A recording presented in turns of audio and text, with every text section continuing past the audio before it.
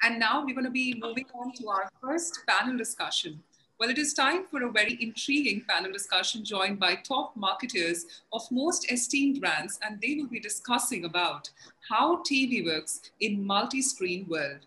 Well, let's give a huge round of applause, ladies and gentlemen, as we welcome on the stage and screen, first up, Mr. Ajay Dang, Joint Executive President, Head Marketing, Ultratech Cement, Mr. Anil Vishwanathan, Senior Director, Marketing Chocolates, Insights and Analytics, Mondelez India, Mr. Deva Ghoshal, Vice President and Head of Marketing, Voltas Limited, Ms. Sujata V. Kumar, Head of Marketing for India and South Asia Visa, Mr. Sriram Padmanabhan, Marketing Director at Danone India, Ms. Anusha Gupta, Senior Global Marketing Manager at HUL, and the session will be chaired by Ms. Vanitha Keshwani, CEO, Madison Media Sigma, Madison World.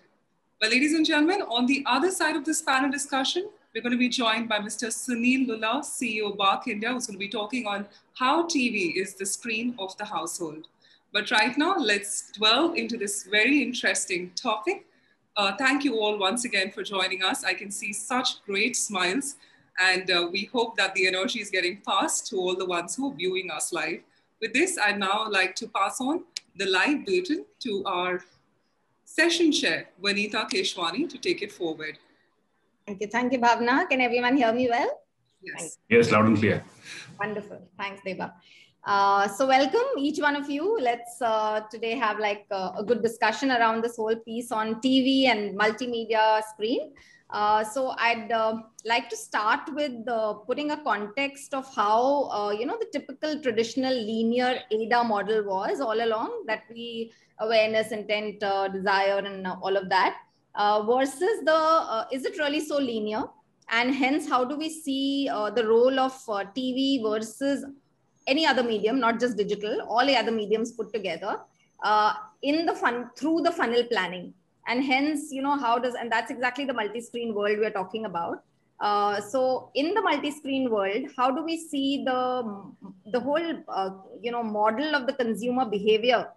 Is it linear, or how has it changed? And hence, how does, how do you really look at it? This will just give us a, starting point for just telling each of I think each of the panelists can go one by one. I don't need to invite anyone. You can just go on. Whoever wants to go first, please.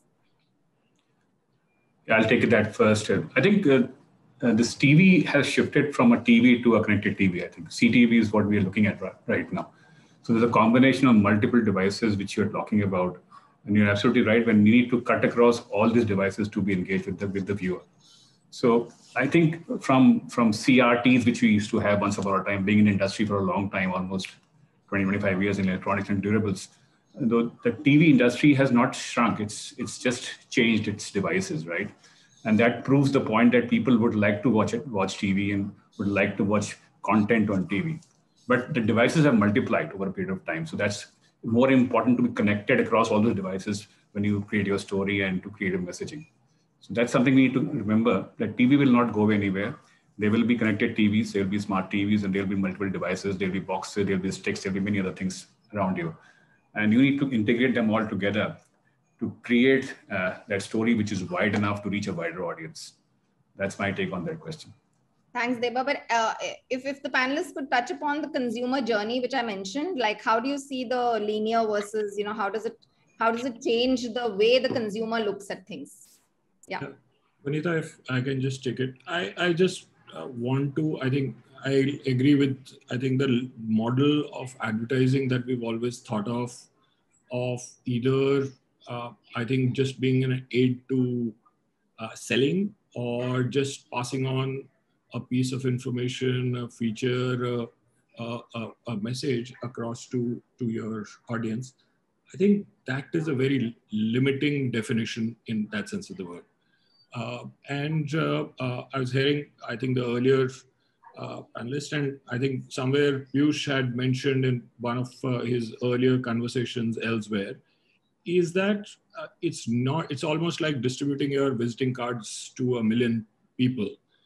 If that were the only role that this is what I stand for, this is my message, these are 5 features that I work for, I think we are negating that whole sense of what fame stands for, what advertising stands for, what building trust and having a relationship with the customer, because they buy for a million reasons, right? And not all of them are plain straightforward that I'm checking boxes and therefore I need to buy a piece of a product or a service.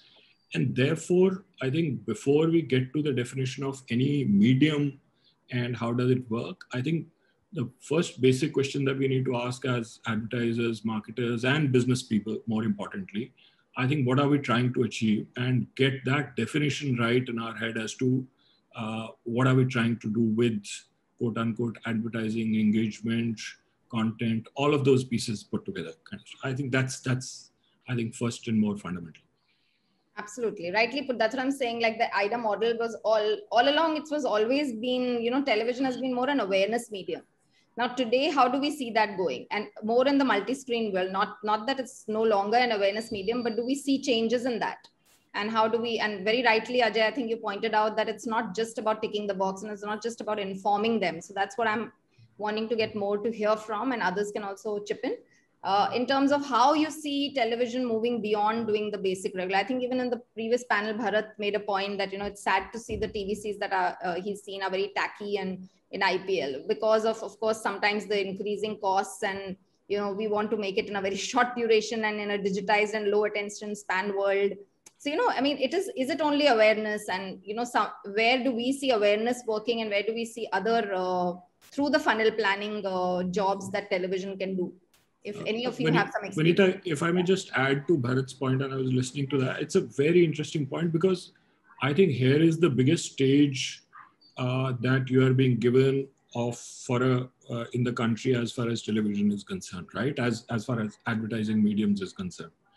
And if all that you're going to use is the same run-of-mill communication that is being kind of put together by all other mediums, then I think it's a wasted opportunity. The piece of signaling that you are the largest brand in the largest property in the country and gathering so much fame, quote unquote, at one go, it's a missed opportunity if people are running just the same feature stuff. And like Bharat only mentioned that whether that it was Dhoni or Ranveer Singh, but what's the product, what's the category, I don't care. I think just jumping into the conversation, yes, Anil, please. Vanita, and hello everybody. I think to your first question, I think the truth is that journeys are no longer linear. Absolutely. No longer are we in a phase where we say that awareness comes first, and then interest, and then desire, and then people try and then give feedback. It's all gotten very complex. We are also seeing funnels dramatically shrink. We're also seeing in some cases people starting with experience or starting with kind of the bottom of the funnel, kind of trying your product and then coming back up. So I think, and in this multi-screen world where people encounter your brand, whether they encounter you on an e-commerce site or whether they encounter you on a social media site, I mean, all of that is getting very complex. And hence, I think fundamentally, we no longer are in a place where we can think in separate buckets. And I think that's what Deba and Ajay is also saying, that we have to take kind of an integrated approach. Absolutely. I think in addition to the integrated approach, identify the tasks and objectives. That's again the second part. And the third is to think about how we want to measure outcomes. And again, understanding that outcomes per se, again, will not be linear. And hence, how do we work with the ecosystem so that you get signals from different directions that allow you to think in a more integrated fashion. So I think the need of the hour is thinking more integrated. The need of the hour is to assume that you're not going linear, and then start looking at the various points where consumers are coming in and going out. How can we collect that data and help us influence and address those points of entry and input? Bang on. Yeah. To that extent, however, awareness still remains a large part of what we are here for and where we spend our dollars. Yes. And in that context, building awareness for our brands in a distinctive, meaningful way still is the most important bit. And TV is the central place. So in many ways, much as things change, the role of the TV hasn't changed, but just the perspective in the way we plan has changed. Sure. Yeah. If I can actually add to Anil, totally echo that. So basically, we are clearly living in a multi-screen world. I don't think there's a question about that. What's interesting is that, TV still remains dominant, as everyone in the panel has said, and before this, because finally it provides the reach which no other medium can. I think as marketers, the challenge to us is to say because it provides the reach, let's not just go with mass messaging, to get that reach, but how do we actually tailor it? Because what you see happening these days is a lot of brands, we use TV to give the mass message, and then we do the personalization or the customization where we go to digital. And therefore, how do we take that further? And I think there are three things that we need to sort of quickly touch upon when we do multi-screen marketing.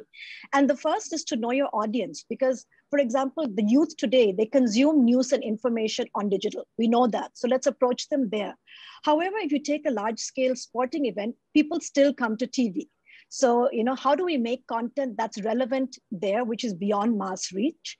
And how do you tailor content? Because yes, you can get the wide reach there, but how do you also, use tech? And that's one of the points I think we'll touch on later, but how do you use tech in the TV world? And as a brand, we've done that.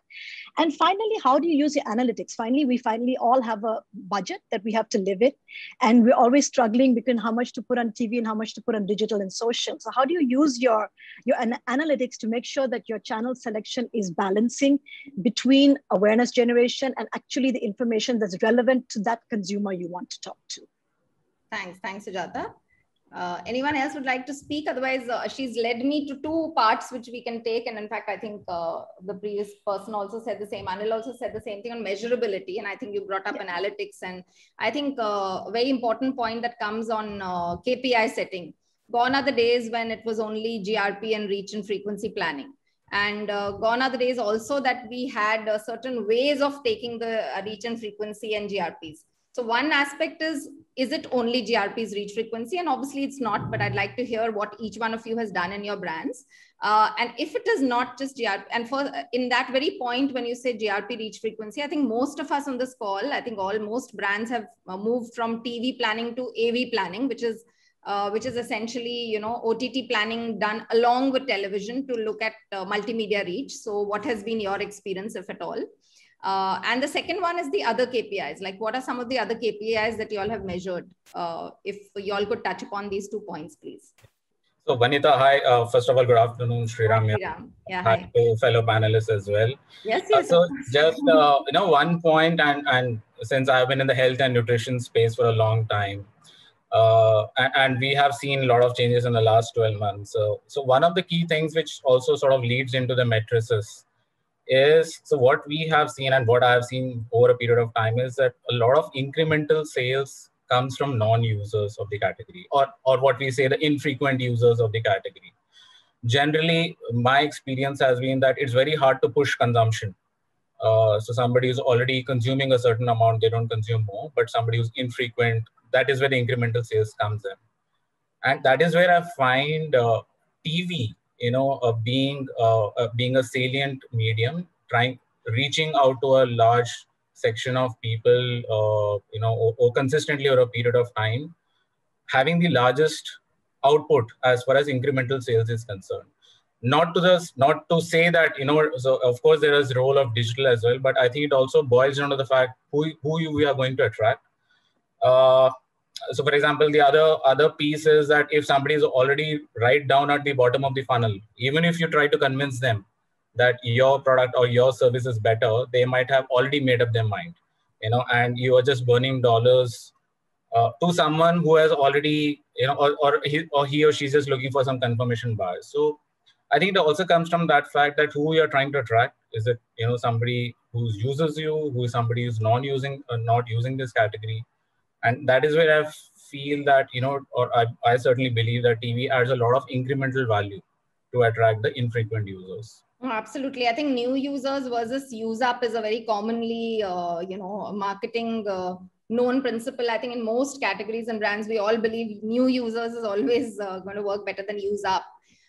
So very good point. And so new users, I hear you say that, television makes the best sense because obviously it's got the most mass reach, but any points there by other people on the panel that obviously the other way to look at it is that light TV viewers would be found on digital or on any other medium for that matter. So any views on that from others? I think it's a lot on the context. And I think all of us have from a category context for the kind of products we market. I think it varies by context. And even within the context, I think we have a portfolio of products that we manage. And there are some where we know that the user base or the way we would define the consumption segment may influence the choices we make, right? So depending on how niche or how focused our specific product we're talking about, right? So when I think about dark chocolate, my ability to target a non-user in a more effective way is much more easier in digital than for me to go. I mean, one is to say non-user, the other is to define who is he and finding out what kind of, how do I get those attributes through which I can target them in a more personalized way. That's what digital can do. On the contrary, on large brands, absolutely right. I mean, I guess all of us, none of us would go against laws of growth, right? Hence, in that sense, it's quite simple, Vanita. I don't think it's about a complex maths of saying, are there multiple KPIs? 1+ weekly reach. I don't think you need to go far away from there and then go right down to the end of the funnel and do a MMM to know whether you're impacting sale. I mean, you just need those both, in my sense, to know whether you're able to attribute a 1+ reach to sale. I mean, everything else is kind of a optimization metric, but you want to see ROI on sale, right? And actually on revenue. So for me, those two KPIs are the biggest ones. Anil, I think Mondelez is of course known for doing a lot of MMM. I don't know about everybody on the panel. Of course, some others we all try to do that, but I think we work with you, so we know how much MMMs we do. But I think besides MMM and the starting point, which you mentioned, reach, what about the new buzzword, which is BSQs, which is the brand search queries that very simply put, we look at? Any experiences there? Yeah, I can actually go. So as you know, in the last year, when we went into lockdown, everyone had to move from cash to cashless, right? Nobody wanted to take cash. We were locked down at home. People had to learn to use e-com, for example, the tier 2 consumers. So we were really, wondering how to do this. And we actually found here is where actually TV plus others played a role, because, actually to get consumers aware that, you can access the e-com and you can use the internet to do your purchases, which people really did not know how to do. And I'm not talking about people like you and me, but people at the next rung. So that was really accomplished through TV. We got awareness, we got reach. But what you're talking about, the queries, we got so many people, wanting to know, is it safe? Is it secure? Will my bank account get, compromised? How safe is Visa? So those type of things, we found that, we had to use the plus, the funnels, the other funnels too, and answer the question. So what we found out, what really worked, Vanita, was that we would use TV and we would give a large message, of course, talk about security and safety because that's important. But actually we would communicate, go online, go cashless there. And then in these, with digital and social, then we would actually use cases. So the two largest use cases during lockdown was online delivery for groceries and online delivery for food. So actually step by step telling people how to do it, how to pay, how secure your things are. And one thing I must say, consumers, when they come online, they look for a sweetener. So we would always end the online part with an offer, whether it was Swiggy on food or Amazon on deliveries. But there is something where we could not have done in isolation. We couldn't have only done TV and we couldn't have only done the digital and social. It worked together. And, we saw huge growth during that period because it was a necessity that people had. Anita, I had a slightly different point of view, and I think I might and I call it, sorry for sounding too conspiracy minded, but I think we often fall into, I think, metrics and traps being set for us, a framing of the CFOs that is being set. I think end of the day, as business people, as marketers, what are we trying to achieve? We are trying to achieve first and foremost effectiveness, right? And then come the metrics that we talk in terms of efficiency, right? We're trying to balance it out and say allocate and those kind of stuff. Unfortunately, I think, and it's got to do with how digital has marketed itself. It's got to do with within boardrooms, how often CFOs have and CEOs have asked us this question of, therefore, how many leads and therefore how much sales and therefore, etc. Those kind of efficiency metrics. Now, because of that, I think we tilt hugely and I think possibly disproportionately towards efficiency thinking and balancing what we call various metrics that we talked about is AV planning and those kind of things. I think sometimes losing the plot in terms of the big thing, which is the effectiveness piece. We, for example, don't do advertising, quote unquote, traditional sense of advertising on digital at all. We use digital hugely, but that's largely to talk to our customers and talk to our influencers in terms of the jobs to be done that they need to do and how do we support them and how do we help them with that. That's something TV cannot do, right? And at the same time, that entire stature, that entire build up, that fame, and if we are putting the proposition that if you're going to build your home only once and it's a irreversible process, use the best, that stature work, I'm not so sure can be done going to 20 million people one at a time. So I think the first piece that as marketers we need to answer and business people as we need to answer is the effectiveness question. Then come to the efficiency question, because I believe, and sorry for using that word, we falling into a conspiracy and metrics and framing that many CFOs and more importantly, I think the digital world has set up for us in terms of looking at things in a certain fashion. Yeah. But so how do you measure effectiveness, Ajay? So I'll go with Ajay completely on that, because I'll take a step back and say that, see, what are we discussing? We're discussing TV as a medium, right? There are two things about this. TV as a medium, can it build a story around your brand? That's what was being discussed in the last panel discussion. That how do you use TV to engage with our audience, right? How do you measure that? You measure that with the brand, right? You don't measure with only sales. How has the brand grown over a period of time through television? And there are many stories which have been told across many years, which have created brands for many people, for many manufacturers. The second thing what we need to discuss is TV as a medium. And we need to, I think, demarcate these two things so that discussion is, in a meaningful way, going towards the right direction. So if you're talking about TV as a medium, yes, TV has to integrate itself along with other opportunities like digital or like any other stuff. And we use it purely from a brand perspective. We don't use it from a sales perspective. We use digital from a sales perspective. We used to use print earlier from a sales perspective. The most high-profile brands, the most high-ticket items in the durable basket, you still use print from a sales perspective. So we need to be clear about what are you trying to measure. But having said that, what we have witnessed in the last 2 decades of turning around the brand is the fact that TV is a must to build a story around technology.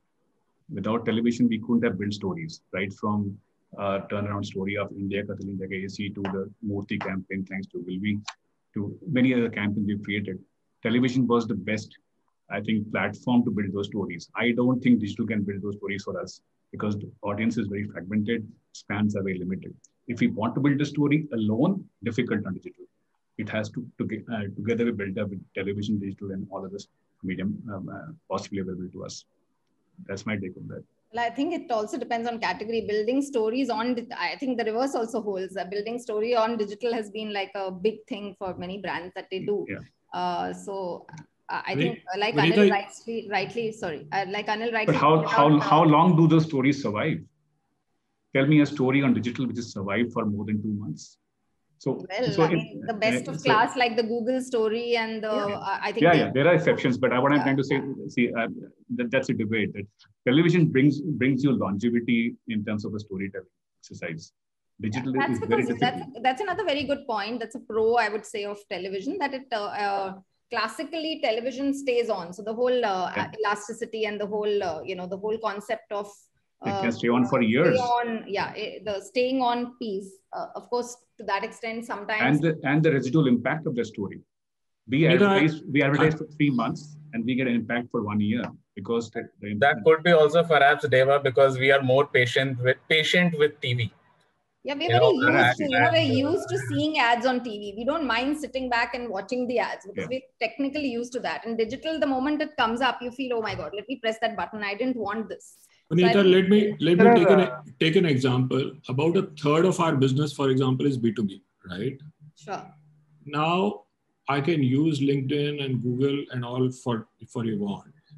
How do I price that when my sales guy, he calls a company and versus calls another company, he has the right of passage and he has the right of getting through and talking to the right stakeholders, and the other guy in the category doesn't.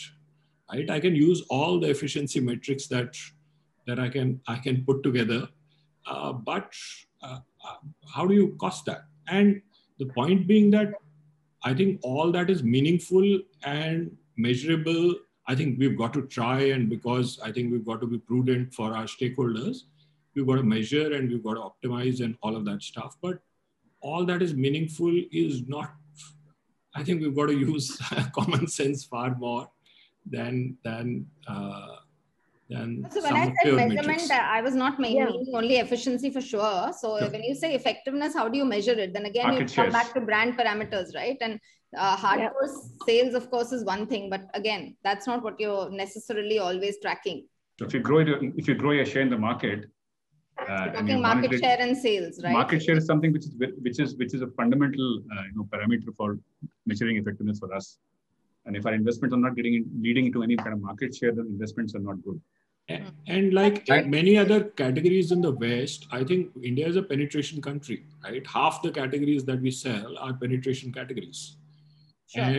And there, it's not just about selling features and reaching out to people. It's also about convincing, framing, various other things. I think if I can just add, if I can just add, I think to us, what would matter is not just about market share. I think the way we look at evaluating success, it is about being competitive, yes, of course, which is market share, but it's also about being responsible. I think that's a big pillar that, responsibility, which is in the sustainable front. I think it's about being competitive. It's about being sustainable in a more responsible way. And I think it's also about being profitable, of course. At the end, how are your gross margins performing versus the market share? But I think it's important to add an angle of responsible advertising, responsible leadership in marketing, because all the panelists today are among the top countries advertisers. And it's very important that you are responsible as well in the way you communicate and what you communicate going forward. Thanks.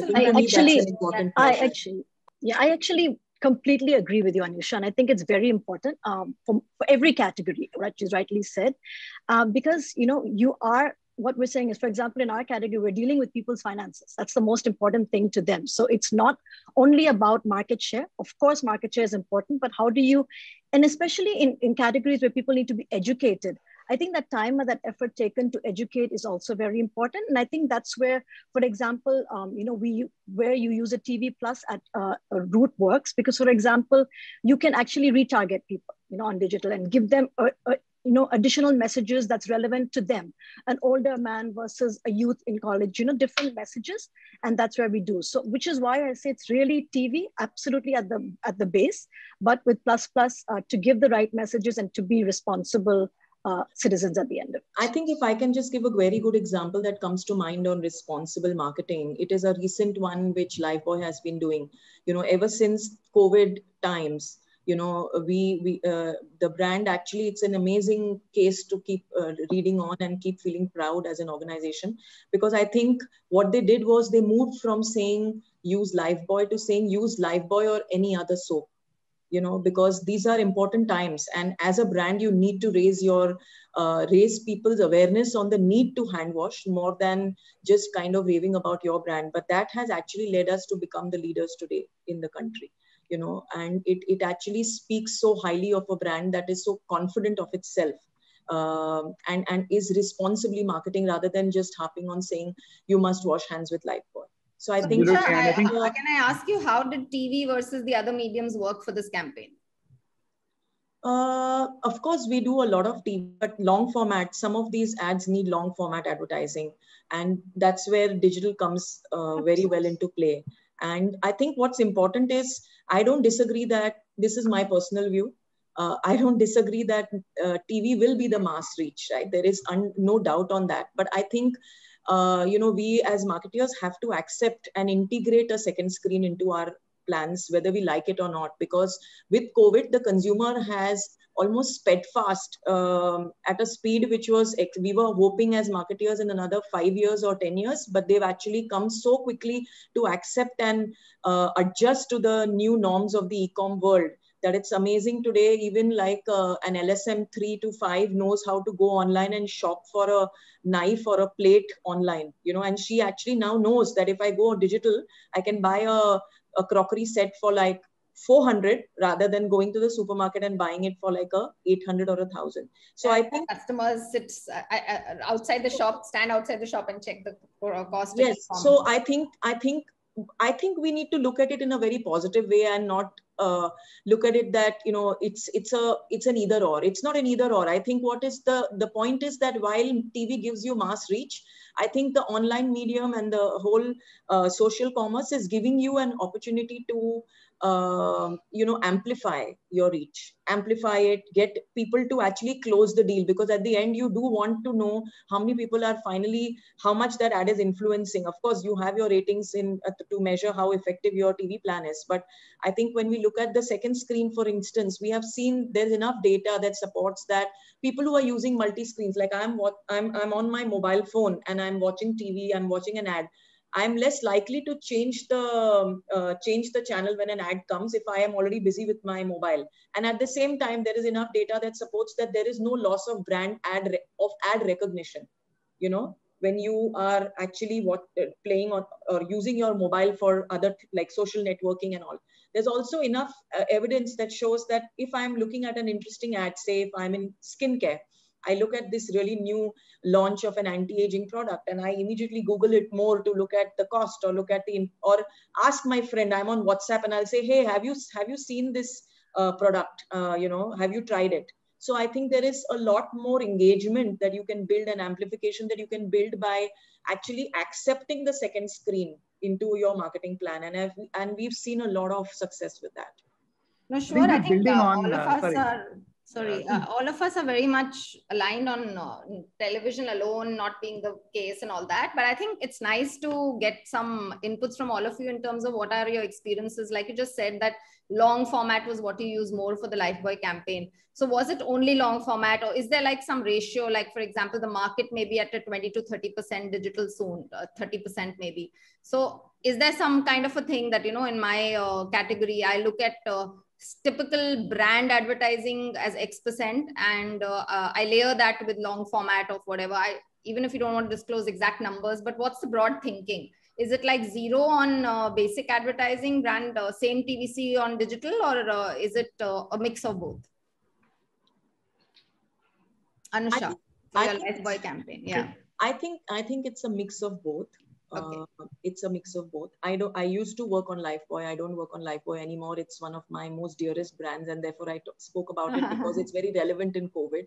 Yeah. But what I want to say is that it's a mix. Definitely, TV is not going to be displaced by anytime soon. No, I'm not asking TV. I'm asking within digital, the TVC ads on digital. Digital is I mean, there's no discussion. That's the panel discussion in itself. We all know TV is not isolation. The questions I'm hoping to address today and get some nice insights are how y'all are using it innovatively together. The question of being together is given. So like Anil just mentioned, like on one brand, dark chocolate, how it's a very nice insight to have, right? Like simple insight, but a good insight. Similarly, now you just made an insight, like a long format on digital. So I'm probing that further to ask people that how much of a TVC branding campaign, TVC doesn't mean television, TVC meaning the ad TVC, do you put on digital, and how much do you create, separately for digital, which is long format or whatever that may be, or social media, whatever. Yeah. So that kind okay, of so stuff. I'll just Yeah, take so that I question. I'll just take that. Sorry. Yeah. You want to go ahead? I'll go after you, no problem. Okay, fine.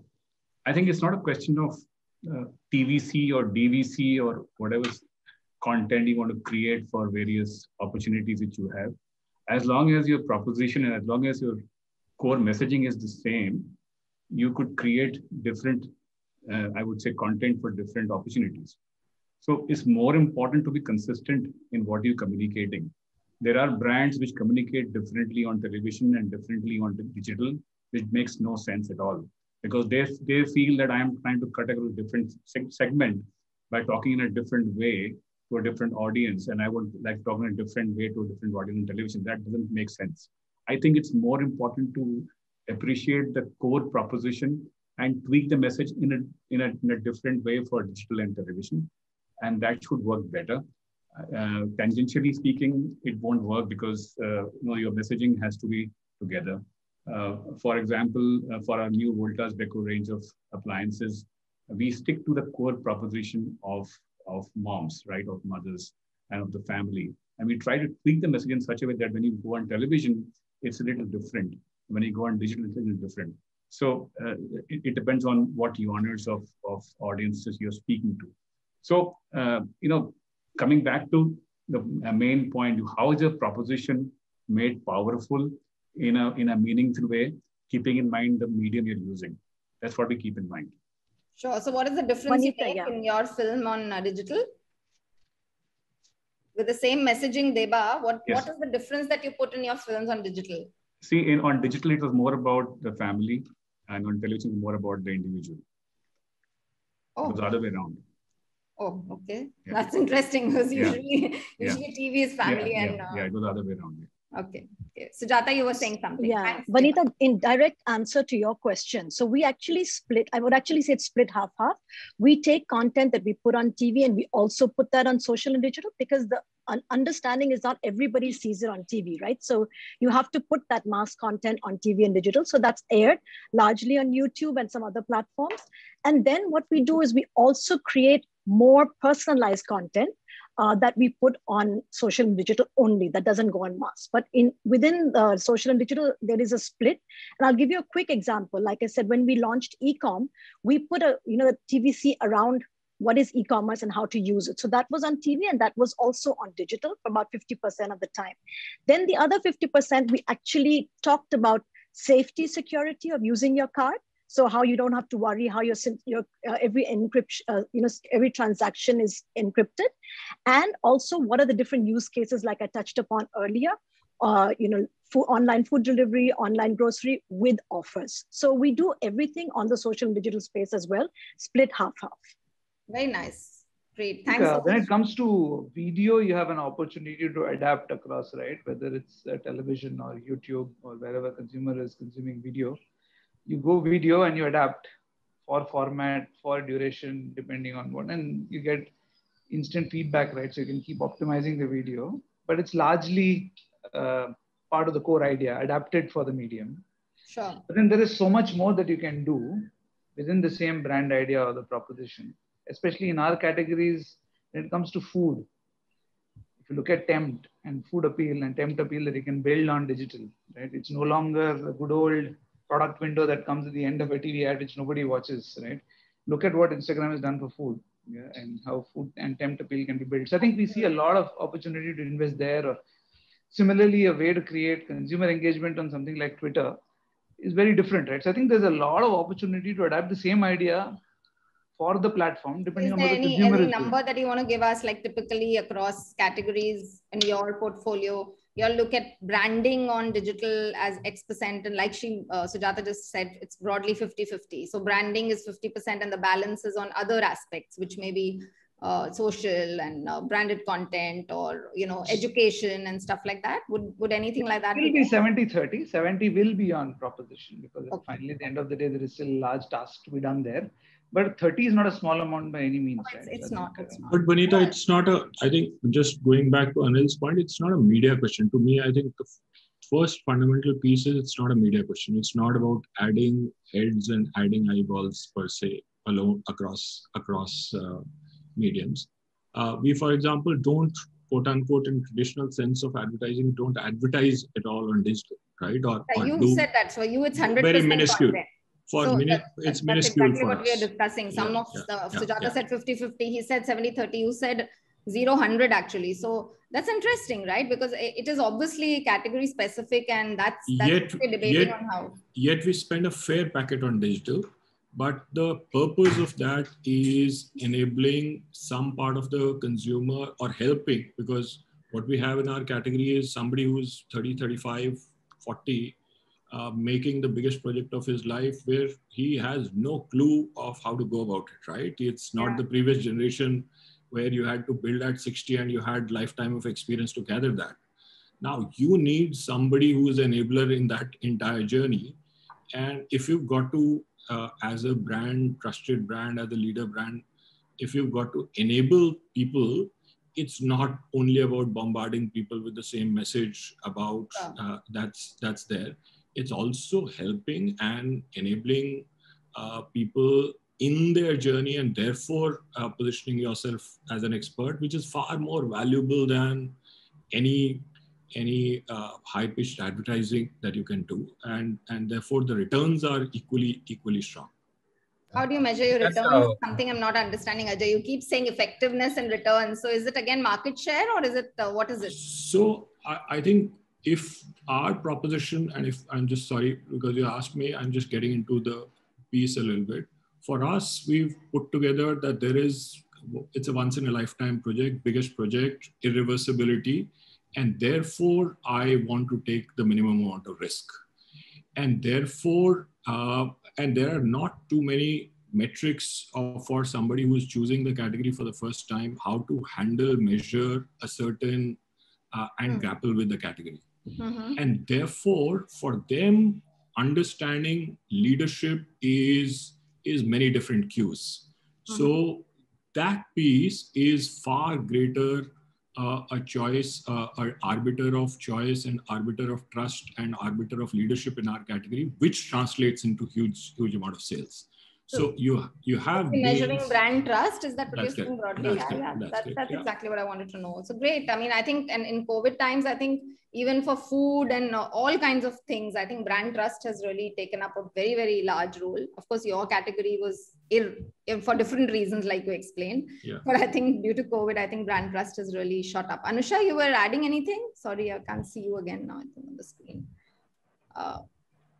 No, I was saying that for a lot of non-essential categories like discretionary spends, where you are getting affected, you obviously cannot afford, say, mass TV reach, and you can't afford to do that now.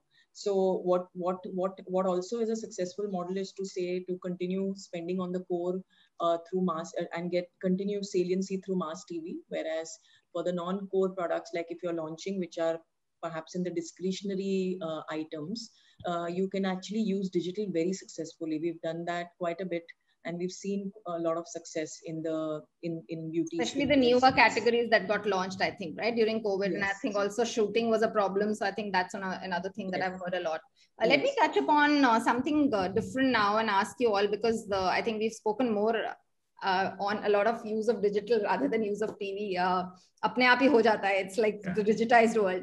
But within TV, now if I were to ask you guys in terms of apart from TVC content we've touched upon, what about these, other non-FCT options that are happening? I think Lifebuoy again would be a lot of that on news channels. And I don't know about Cadbury and Ultratech, I don't know, I haven't seen, but maybe Voltas would have done some L bands and stuff like that, and branding options on news. Any comments on that, and any effectiveness that you can measure for it? Anusha, would you have any views on that? Because I think I've seen a lot of Lifebuoy on news like that.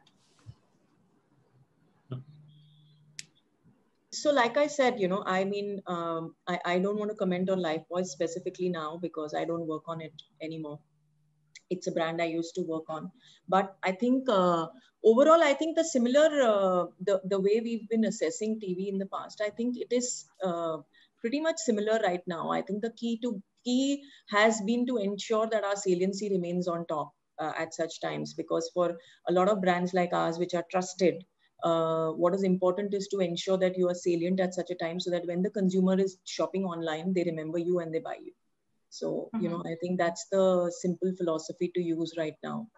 So would all of you be like anyone on the panel who would say, no, I would not do something like an L band. I would rather just do a brand TVC, or in today's scenario, I would not, because of obvious reasons.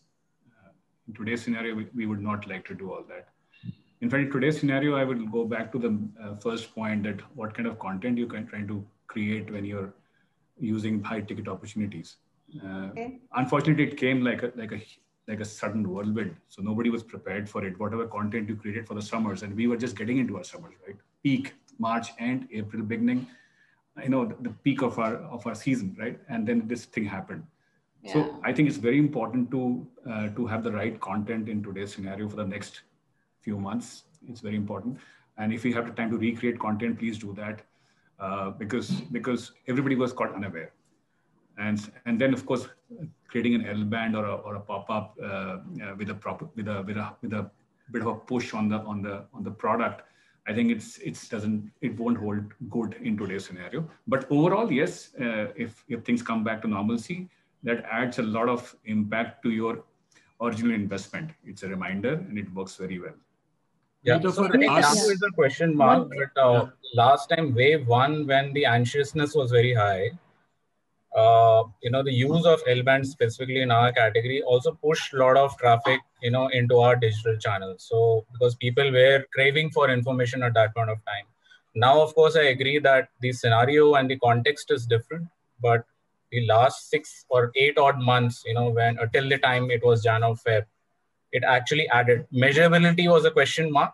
I mean, I'll not say that, it was measurable, but yes, did it add to mind measures and, and resulting sales? And the answer is definitely yes. Great, because I think we've heard a lot of categories swear by that actually. So yeah. But one of the points, some different perspective, even on contextual stuff, Vanita, is while I think you might not have too much Ultratech bags being there in soaps, daily soaps, because it's out of place. But Modi ji inaugurating the Statue of Unity, which has been built with Ultratech, or the Atal Tunnel being inaugurated, and that context being hijacked, etc., by a brand and placing stature, saying that you're not only contributing to homes being built, but you're also contributing to nation being built, is very contextual. I would tend to think reasonably decent integration. Absolutely. And may not directly be linked to the home builder sale, but certainly adds to stature for me. Absolutely. No, of course. So yeah, I know we're coming to the end of time. I just want to add one more thing on TV, Vanita, which is that in addition to content, somebody talked about how it's communicated. So I think one of we use it as well, and a lot of brands do, is through the route of influencers. And I think that's one thing which is above content. The last question I had was that, but good, you please bring it up. And since you're talking about it, just touch upon any regionalization, opportunities, the whole micro-influencer piece that has worked for you guys or not. Yeah, please. Yeah, so one of the things, like I said, because our category is so much about creditability and people need to know that they're safe to do something, what we've done is actually tied up with influencers, and like you said, in different regions of the country. And actually, these are superstars of different serials, TV serials. They come and they talk about how, when in their shopping experience, they have used, cashless, whether it's, card or whatever, and how they feel safe. So the content is about going cashless, and the mode of communication is through influencers who the common man can relate to, quickly. So that's one thing and you have experienced, a success with this, right? Because yes. It's something like your own formula. Anyone else? A big success. Very, very good. Very nice. Thank you. Thanks. I think we've almost finished with our time, but anyone else has any example on this whole regionalization and celebrity influencer, etc. Also a very interesting point that I had, which I will like to conclude, and I think since Sunil is also there, some bark stuff that, the top 2 regional languages that have actually grown more than 30% are Bhojpuri and Gujarati. So any luck on, how television can be used on beyond the traditional way of looking at Hindi speaking markets, South and West Bengal and Maharashtra? Are any of you like using HSM in a very, micro market level? Have any of you had any experience in that regard yet? I think we've started advertising clearly. Earlier, we never used to, when we used to do our ad translations, Bhojpuri and all was never a part of the, the set of languages that we would actually translate to. But today you actually have gone really regional, and we do advertise specifically in these languages because the Bhojpuri television, for example, has shot up like anything. Wonderful. Today, So I don't think many advertisers are still using the language in the TVC. They're using the channel, but if you're saying you're using the language in the TVC, I think still you would be the early more importantly, the context. I think if large kacha homes are being built in the heartland to pakka homes, I think the context is very different versus you and me. And I think that needs to echo more than even language per se. And I think those are communication story ho gayi na ki aap kya bologe, but I think also, another big trend that I see is the expansion of DD free dish, which is happening, which is going to lead to a lot of penetration into regional markets going forward. So I think that's something that every brand has to consider, look at. And of course, like Ajay was saying, of course, it has to make sense to you. But for us, we are mass FMCG, and therefore makes more sense for us to be as local as you can, because that's when consumers see you as relevant for them. Absolutely. And relate to you. Yeah. Thank you so much, each one of you. I think Bhavna has written to me that I think we don't have time now, right? We need to wrap up. I'm on the screen only. Thank you so much. Thank you to each one of you. Thank you. Thanks, guys. Vanita. Bye. Thank you. Thanks, guys. Thank you, guys.